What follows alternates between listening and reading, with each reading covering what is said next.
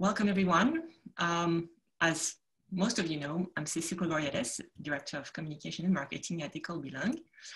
Welcome to our third parent webinar. The topic today is tips to keep the calm at home with your child during the pandemic. We have 4 presenters today. First presenter is Carla Maia.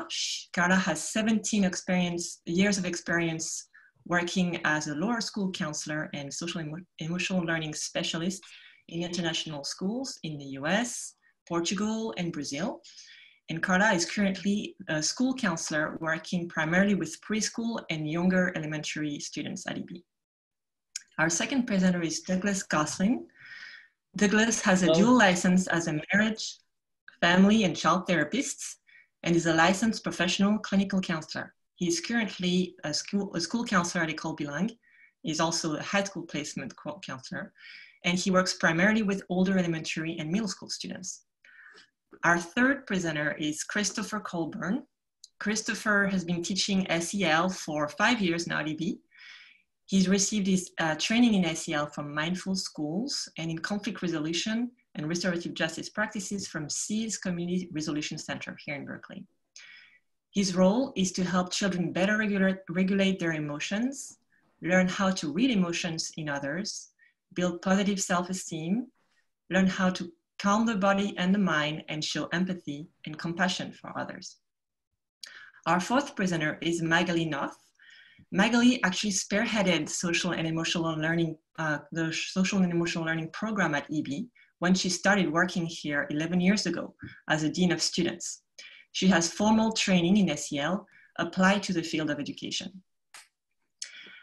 So the way it's going to work today is our presenters will talk for about 25 to 30 minutes, and then participants can ask questions. We'll take the questions that were submitted in advance, and we'll also take questions live.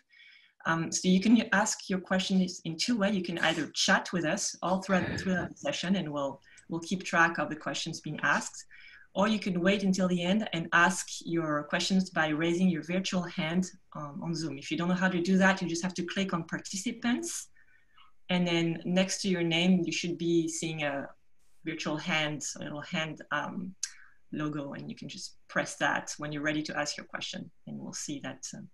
We'll just take you in order of first come, first serve. All right, we can get started. All righty, hello and welcome. I'm glad you guys are all here. What we'll do is we'll start with a guided meditation. It's something typical of what I do in the SEL classes at school.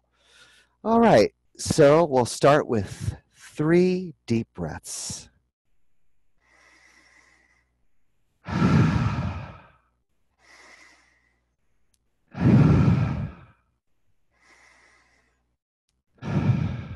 Okay, and you can close your eyes now and just listen to my voice as I'll guide you through this very brief meditation. All right, so make sure that you're sitting in a way that your spine is straight and but somewhat relaxed. Now just focus on your normal breathing. And if your mind starts to wander during a meditation, that's okay. You can always just come back to your breath. Your breath is your anchor. All right, now relax and try to be fully in this moment. Think nothing else but your breath. Now I want you to think of someone in your life that you are grateful for.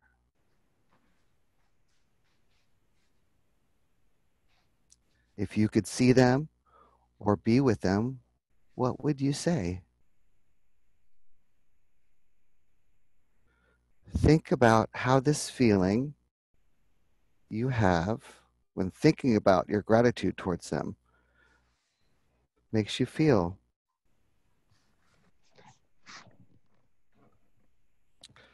Now I want you to feel that same gratitude for yourself. You are worthy of the same gratitude. Be good to yourself. Show the same care you show for others to yourself. All right. Now you can open your eyes and we'll begin.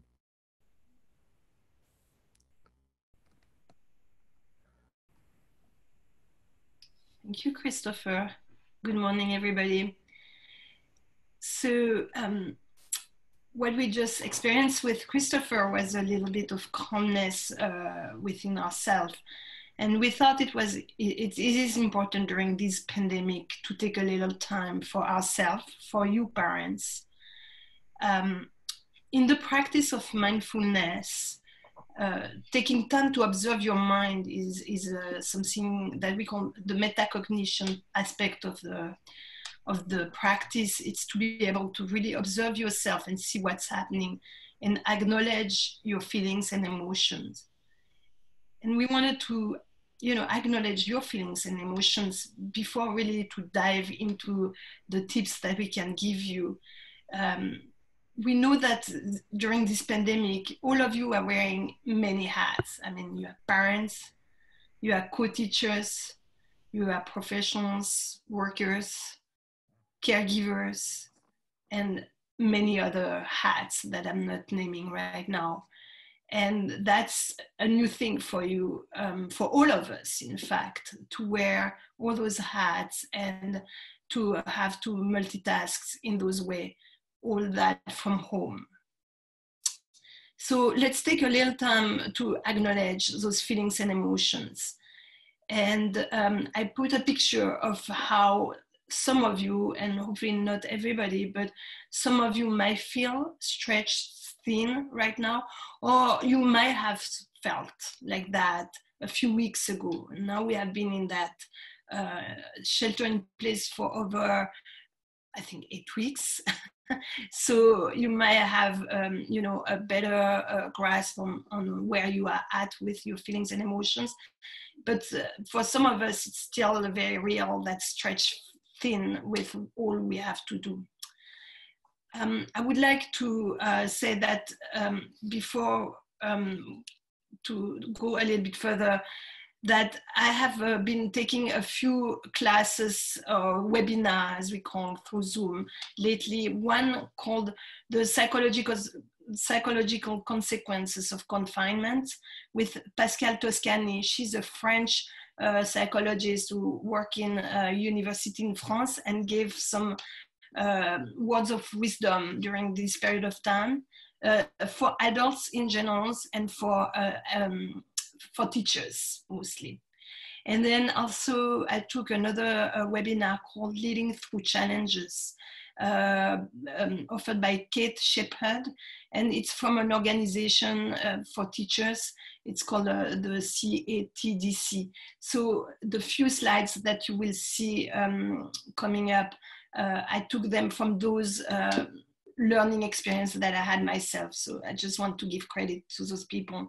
So as you can see, the stretch thin, it was Kate Shepherd through the organization CATDC. Can move to the next slide. I'm doing that myself.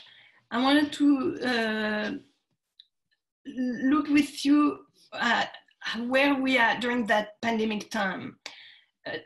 Time has changed for all of us. If you look at it a little bit, it has changed. It feels like a little bit suspended, and I think some of us might feel a little bit. I mean, I know I feel sometimes lost in time. I don't remember if we are Wednesday or if we are Thursday. Days are kind of crossing each other, and because we are at home, and yes, we have routines and rituals, but every day look a little bit the same in some ways. So time has changed over the past 8 weeks, and it has triggered in all of them, it has triggered that part of the brain that we call the amygdala. And as you can see on my slides, it has brought up for some of us some trauma that we had from the past. And it can be simple traumas of, I don't know, you know, an earthquake, I mean, traumas of a moment that was difficult that we went through in our life. And those feelings and emotions are starting to rise again, and they come back to our brain and to our minds. So that those are memories from the past. We have also in the present right now, probably that feeling of isolation and uncertainty. And for some of us also lack of resources.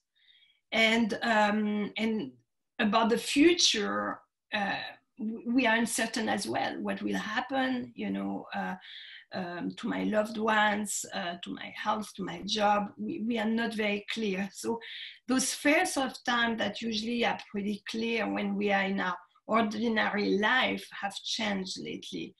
And it is okay.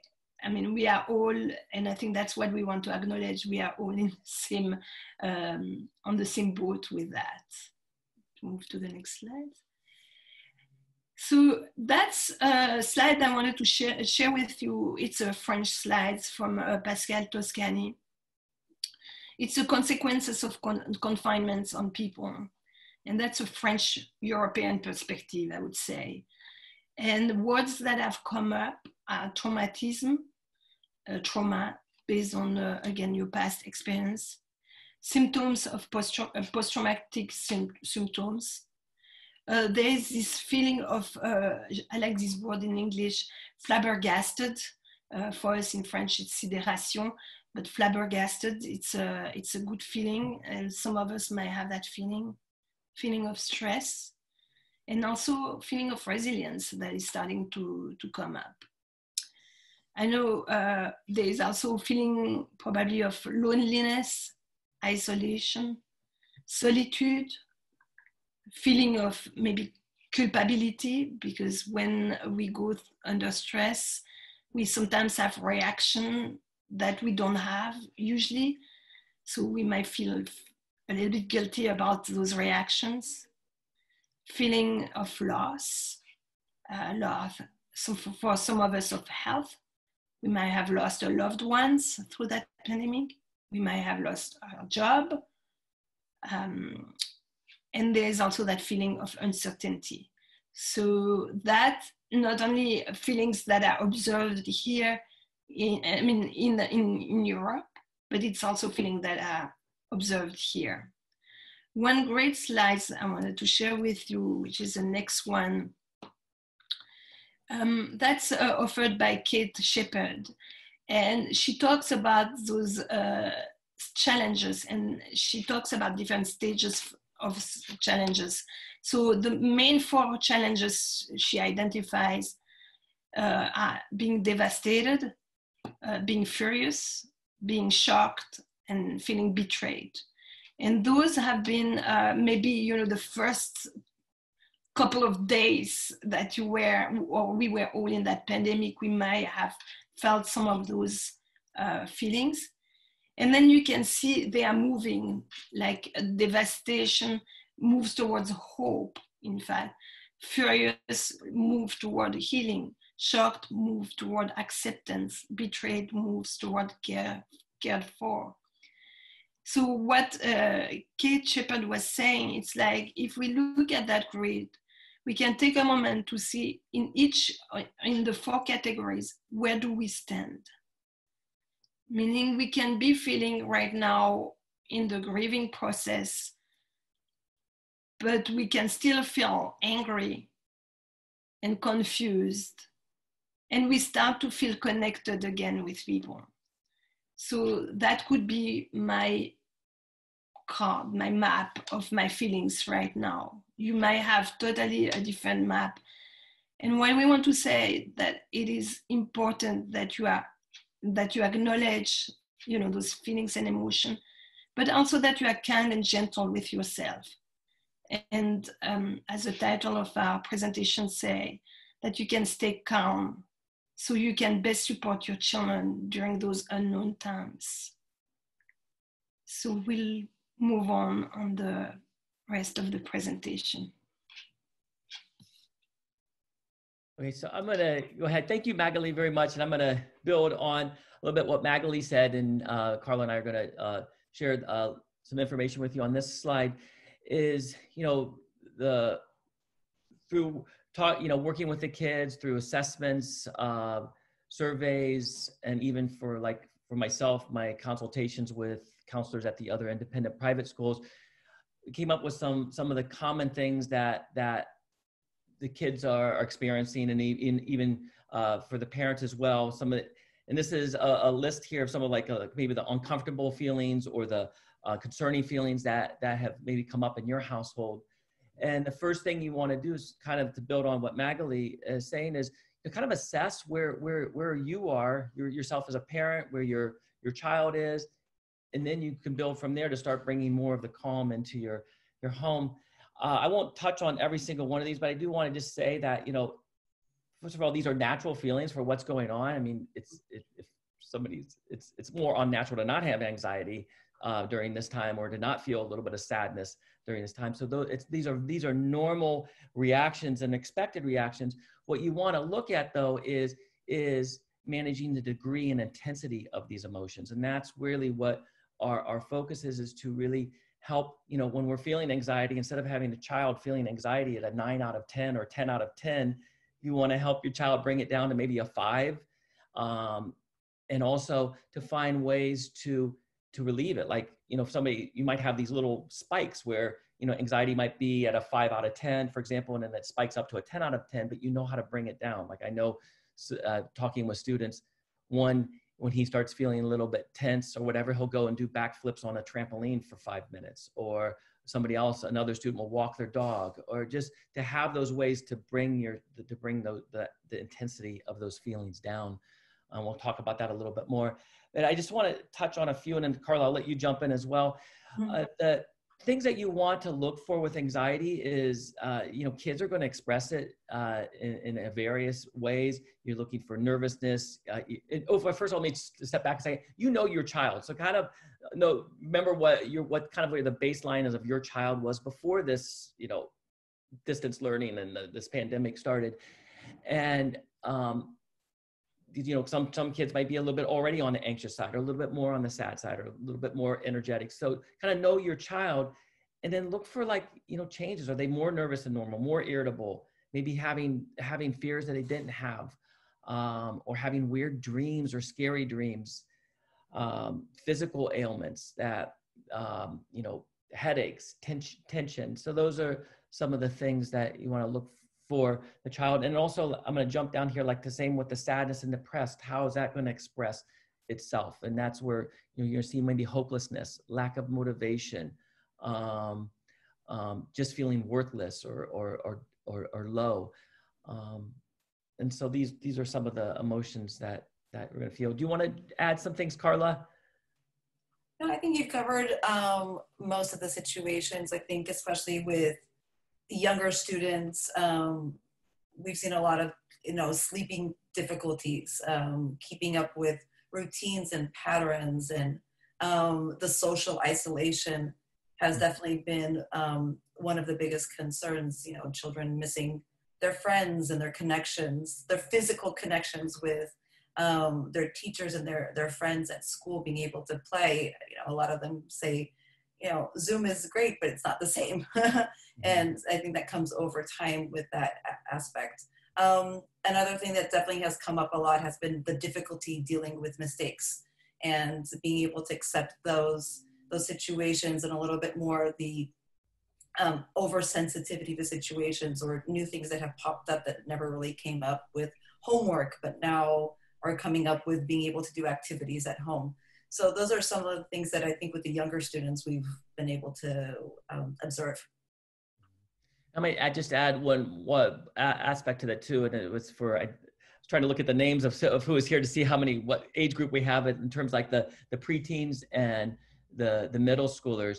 This is but developmentally, this is a time where the kids should really be, starting to separate from their parents and form their identity, have that more independence. And then this is like a contradiction automatically. These kids are at home just with their parents all the time. And for what I have seen with some of the middle schoolers is even more conflicts for that independence, because they already aren't getting that independence. So a child may be asking even more, like not let you involved in the work with their studies that they used to be able to be involved in, or even demanding more privacy than they used to, because they're not getting that chance to separate from you during the daytime. And we'll talk about that a little bit more with solutions. And I know that came up as a question as well. And I think on the opposite end with the younger ones, we notice a little bit more of that clinginess.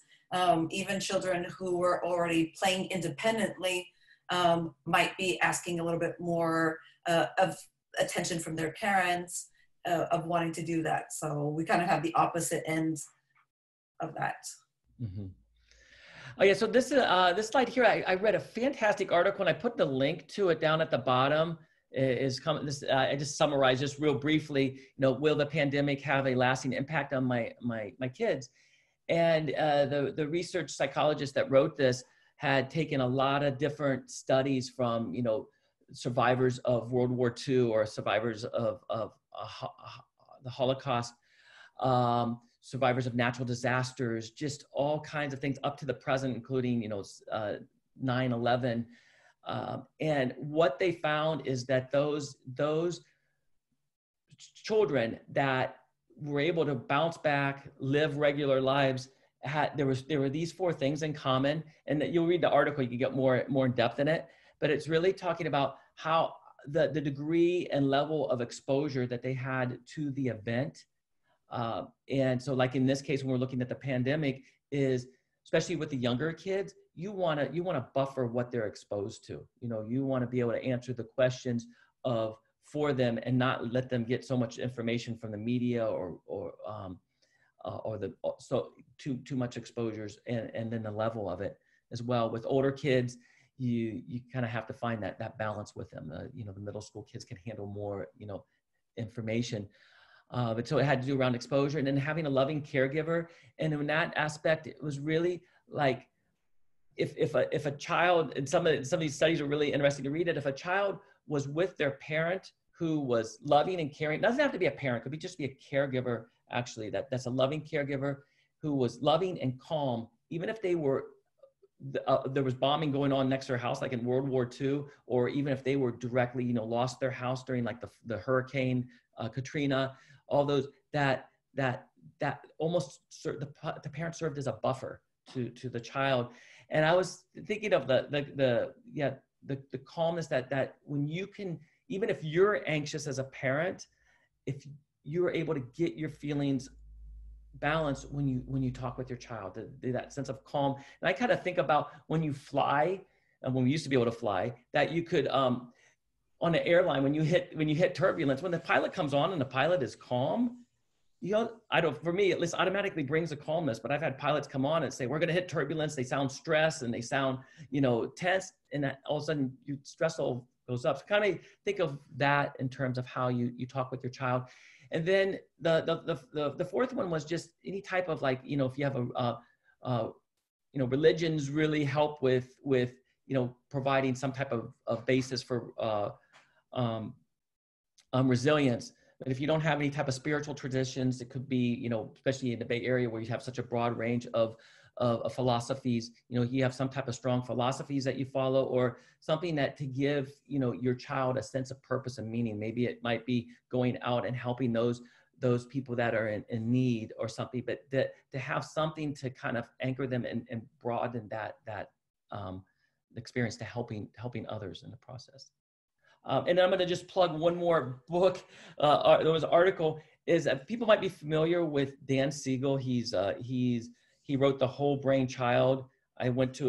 He holds actually weekly sessions now every Friday, but he wrote this book called The Power of Showing Up. And it really, it's, and I'll put this reference on the slide. Really, he's talking about the same things too, about providing safety, security, soothing to your child. But this is a most recent book that he just came out in January, and it really covers those. I'd highly recommend it to, especially families with younger children. Okay, great. All right, so we're going to moving into kind of more practical tips and things that you can be able to do and to create a calm and healthy home environment. So kind of like what we always talked about is looking at the moment and being able to prioritize what is most important for you and family right now. And being able to be in tune with those emotions that we've talked about and seeing where you are at. Next is being able to listen to your child's emotions and their feelings. You know, being able to acknowledge and validate their emotions as much as yours, giving them a safe space where they can express themselves, where they could be able to talk how they're feeling, and be able to give them moments where they know that that could be a constant evolution of their feelings. And, you know, what they're feeling right now is not what is going to always be true later on in the day or tomorrow. Douglas, you can jump in anytime you want to. I was just going to say too, in addition to what you're saying there, Carla, is it's really important is to validate what your child is feeling. That sometimes, and especially for me as a counselor, or I see it with teachers, you know, somebody's upset and your tendency, your instinct is to jump in and make them feel better. And first, what I find that kids need more is just first acknowledge that, hey, they're feeling bad, they're feeling down, and just be with them for that feeling. And I will often ask a child, you know, do you need to express yourself more? Do you need to talk more about your sadness? Or are you ready to talk about maybe ways we can make you feel better, or things that we could do to help? But follow your child's lead on that. Because sometimes, I mean, I've had kids say to me, I just needed to get that off my chest. I just needed to express it, and somebody to validate that this is bad. You know, I feel bad or whatever. So that's, so try to do that, because the instinct is to jump in and try to solve the thing with your child and stay with them for a while. Yeah. You know, we want to continue to foster a growth mindset. So being able to, giving them a safe space to make mistakes, you know, acknowledge them and help them to solve problems together and not for them, in that aspect that we were talking about. I think one thing that's really important to remember is that this situation of distance learning, for children, the main goal is not to replicate their typical school day. That's just impossible, right?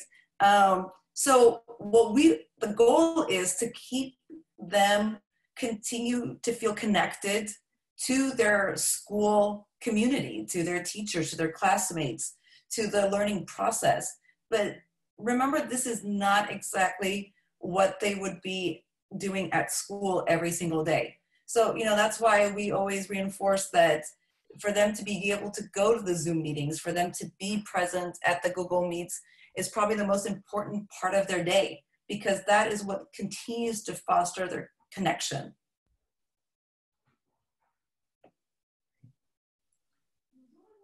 You know, routines are extremely important.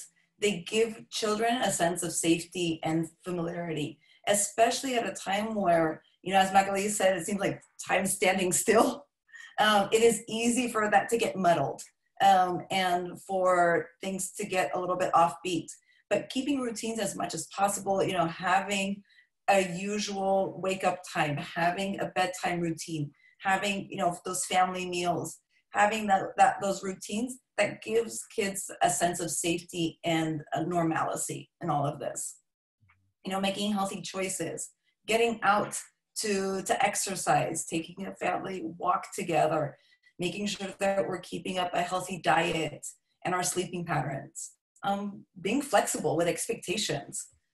Things aren't business as usual. So, you know, we need to roll with the punches and be flexible with it. We're going to have, you know, as Douglas was saying before, you know, we're going to have mood swings. We're going to have different spikes in our emotions. So being flexible with that and being able to know that we need to adapt when necessary and trying to keep things light and fun. We need to be able to keep those social connections. That's important to avoid the social isolation. Having, you know, game nights, whether it's with friends on Zoom or with family at home, being able to cook together or having, you know, family movie night. As Douglas mentioned before, you know, minimizing the kids' exposure to media and other content that could be triggers, not just for them, but for yourself too. And last, I love this analogy. It's, like on the plane, when they say, you need to put your oxygen mask first to be able to help others too. Right. So being able to focus on self-care and being able to be attentive to your own physical and emotional needs so that you can be able to do that for your child too. It's important to carve out space for yourself, whether that means, a 5-minute meditation, outside, or, locking yourself in the bathroom to just have a couple of time to yourself. It's whatever it may be, but allowing that time for yourself is important to kind of reset and to be more ready for your child too. And I want to add just one thing with Carla saying is our kids are still at very different developmental stages, and we have to really be kind of their executive functioning for them at times that they haven't developed. And maybe some of the 7th and 8th graders are getting better at it, being able to develop the planning, the structure to think ahead, control that impulsivity. The younger ones, they need us more to step in and be that for them. And like a child, like we know that a child needs to get outside. They need to get outside. They need to be in the sunlight. They need to move. And if they don't, you sometimes have to step in and say, you got to go out. I'm not giving you the choice. You're going to go out. You're going to walk around the block, or you're going to sit outside in the sun for a little bit. But we have to sometimes just step in more so than maybe in the past. Okay, sorry. Go ahead to the next slide, Carla. Okay. Hello, everybody. I'll just add some ideas that might be helpful for you at home.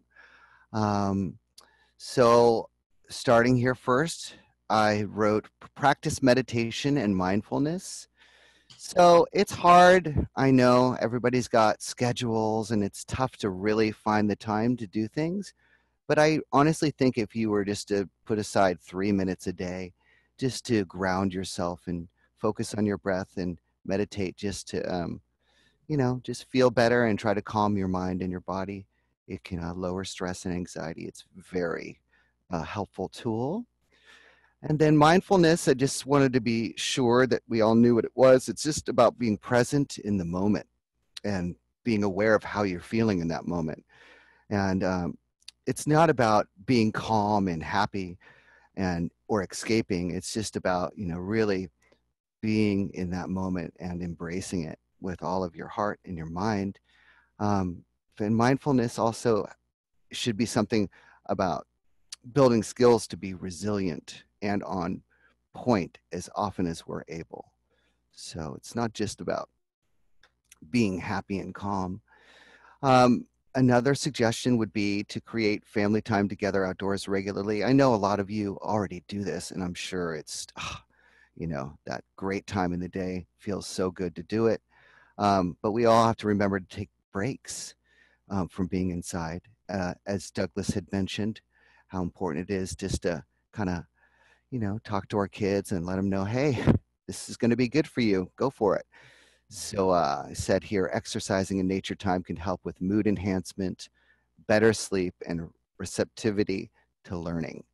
You can find that the kids can really regroup and refocus once they're back and have had that time outside. Play, create, and read out loud together.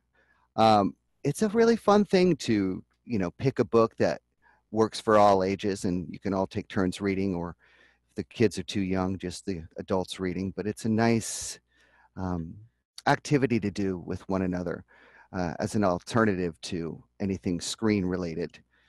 So I said here, we're all struggling and experiencing stress. When you engage in play or family activities, it can enhance communication, lift up your spirits, keeps us connected, and it reassures our kids that everything's okay. Okay, and then I wrote, listen, empathize, be receptive, and compassionate. So sometimes we're really caught up in, having our phones in our hands, and we're not, present, and we're not really accessible. So it's important that we, lift up our heads and we practice active listening and try not to be distracted and really, truly be there for our loved ones. that are around us. And I can't read the bottom here on mine. Maybe we can go to the next slide. It's okay. All right, so stay connected to friends and the people you love. I tell this to all the kids in the SEL classes, that Zooming and calling and social distance play dates and visits, if that's what you're doing, that's cool. And then I even tell the kids to write letters, you know, get it into the old snail mail thing. And it's a nice way to focus energy and attention to people that you miss and to do something nice for them. And I think that perpetuates a sense of normalcy and stresses the importance of real connection during these hard times. So I also want to emphasize the importance of processing and sitting with emotions. You know, try not to stuff them away, that if you're feeling something, embrace it. If you need a moment, go walk away or have a drink, spend some time outside, whatever. Try not to react. It's not always easy when we're in that heated moment, but do your best to sit with it and let it pass. But also we have to realize we have to pick our own battles. Sometimes we have to just let it go and that's totally fine. And you can revisit it later. So it's okay to express how you feel and that you sometimes need a moment. Don't put so much pressure on yourself to be perfect. Allow for imperfections. This is really important because I know a lot of us are, you know, kind of hard on ourselves and we want the best for our family and our kids, but, you know, just take some breaks, take some pauses and realize that we're in this together. All of us are in this together and this is our commonality, and that, you know, you got to be good to yourself as well. So, and also keep in mind that keeping your feelings inside can create resentment and misunderstanding. So when possible, communicate your needs and your feelings whenever you can. And then, of course, help your kids to do this as well. All right, that's it. Thank you, Christopher.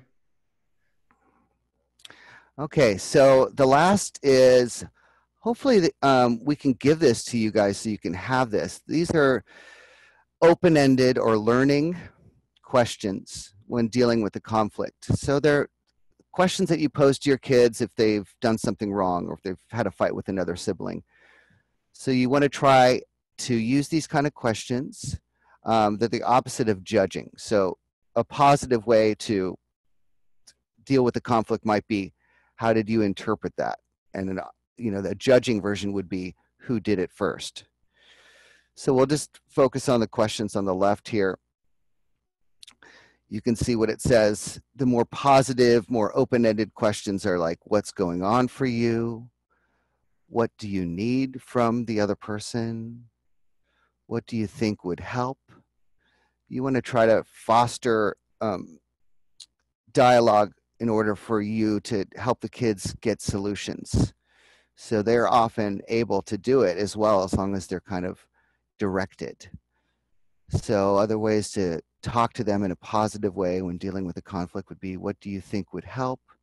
How was that for you? What is important to you about that? What did that make you think about?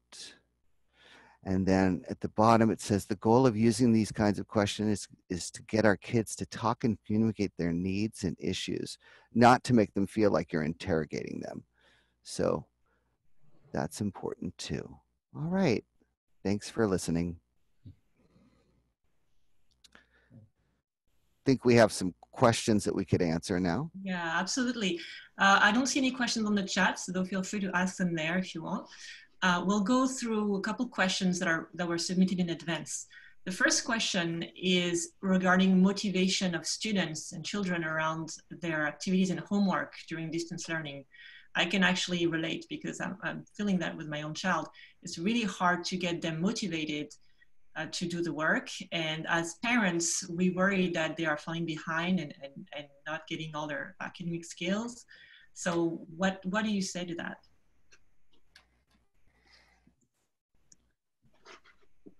I don't know who wants to jump in.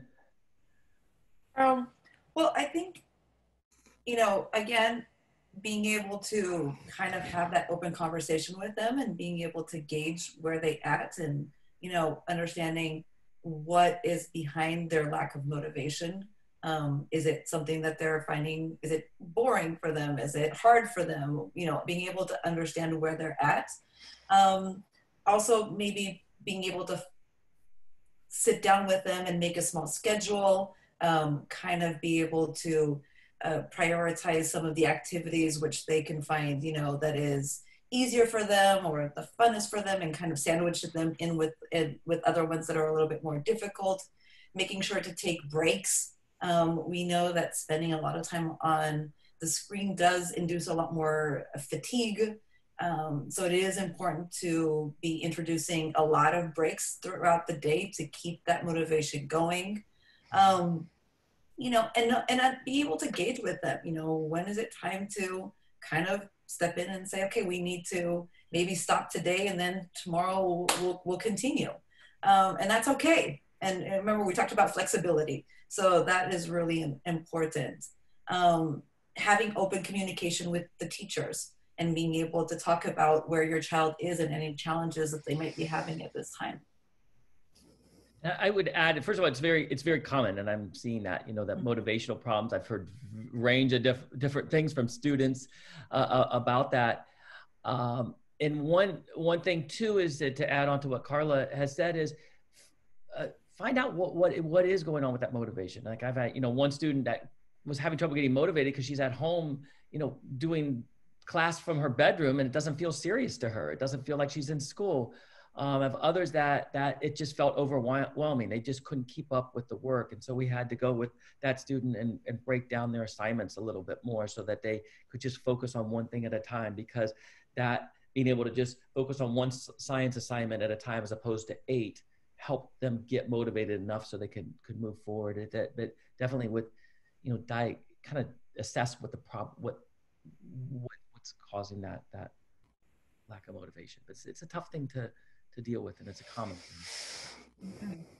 Okay. The next question is about screen time, so a little bit related to what you're just talking about, but screen time can induce a lot of bad mood in kids, actually even young but also older kids.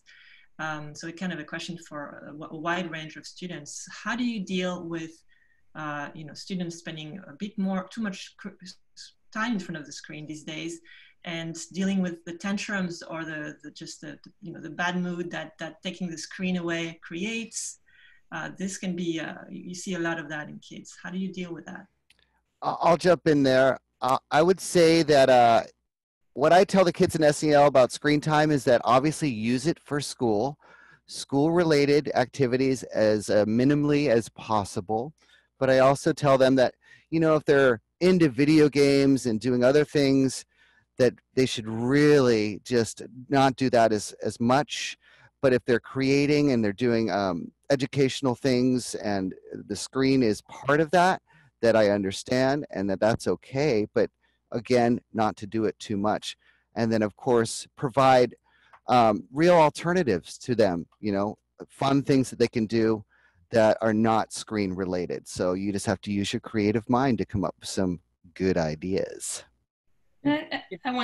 Sorry, Douglas, I just want to jump. Just for the youngest one, I would like to say that what Carla said earlier, to have a clear schedule of their time is important, and with them to clarify, how long they will be on the screen, and then what's happening next. So they're on the screen for, 15 minutes with their teacher, and then after that they will have to go for a walk with you, or help to empty the dishwasher, or having a clear routine with the younger children is super important.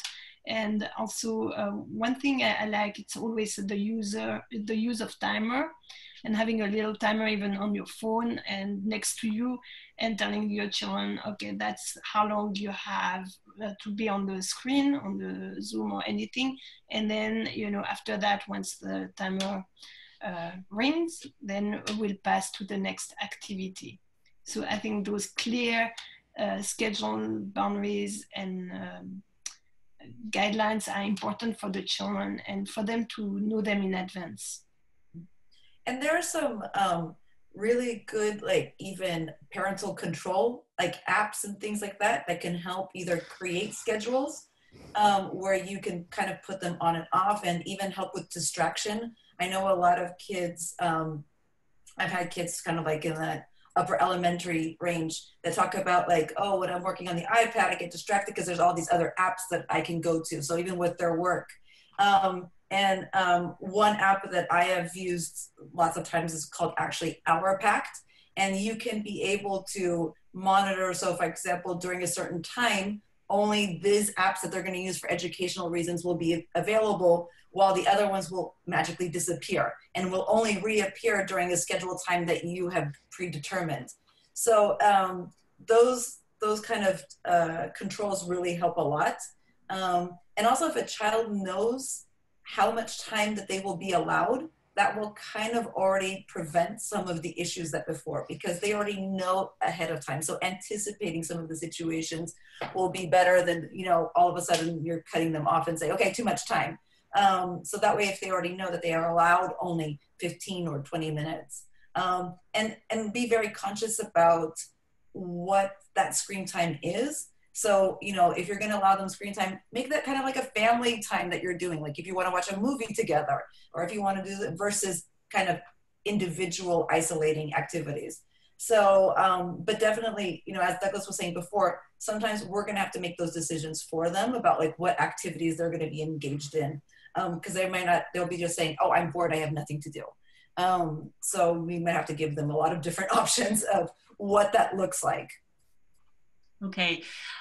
Carla, you can add that.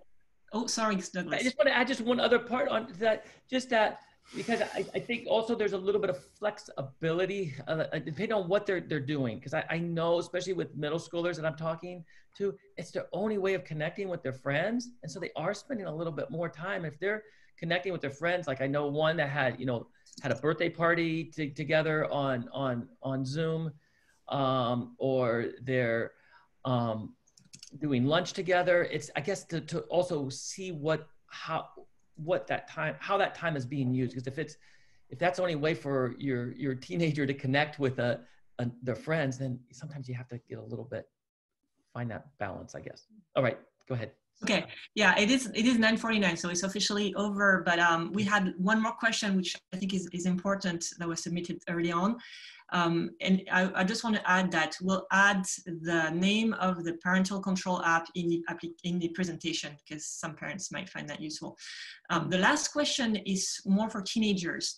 How do you help keep your teenager stay engaged socially? Many parents are concerned about their child being alone, isolated, and as a result, depressed. Yeah, that is a tough one. And that's, I mean, one, that's what I was, I guess, to add on to my previous answer is try to, you know, let them connect with the friends if that's their way to do it, if they have to do it through Zoom. Encourage them to maybe even try to connect, say, like I was thinking of even like going to class, make sure they're going to class each day, that there's times within each of the beginning of class or to end where you can connect with the other kids. Or when I've been in the classrooms, it's been a nice time for them to be engaged and see their peers. So make sure that they're going to class, maybe taking advantage of those other times when they could see their peers. Depending on your comfort level, and I know several middle schoolers have done this, and I even have talked with my colleague who is at Het Royce, who has done this with some of the younger kids, is they arrange like physically distant play dates where they'll actually meet at a field, and I've seen kids do it where they're far away, you know, they're keeping 6 to 10 feet distance, but at least they can be physically see each other, or they'll be even kicking a soccer ball or just being able to talk. Maybe even see if there's ways that you can let them socialize that way. And it might even take, you know, I'd gladly help if, you know, parents need some guidance, you know, trying to parents talking with other parents to set up things as well. But that's tough. And I see that with the kids, some of them feeling more isolated in that sense. I think we see that with all age groups. And I mean, even with the youngest one, what we recommend, it's for parents to organize sometimes play dates. And I know some families who just, organize play dates with other families, and the children are in their bedrooms with the Zoom, and they show their toys and they share stories, whatever like a 3 or 4 years old can do, they do it. So I think that social time is super important these days. And I think this is particularly true, especially for children who don't have siblings, where that isolation has become even more evident.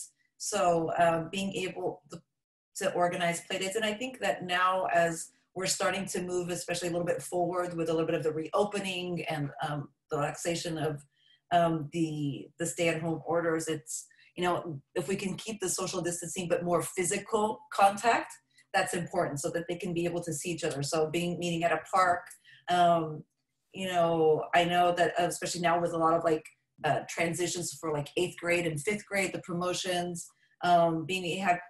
the importance to have closure, because a lot of kids will be transitioning either to other schools or other situations. So having a chance to say goodbye is important too.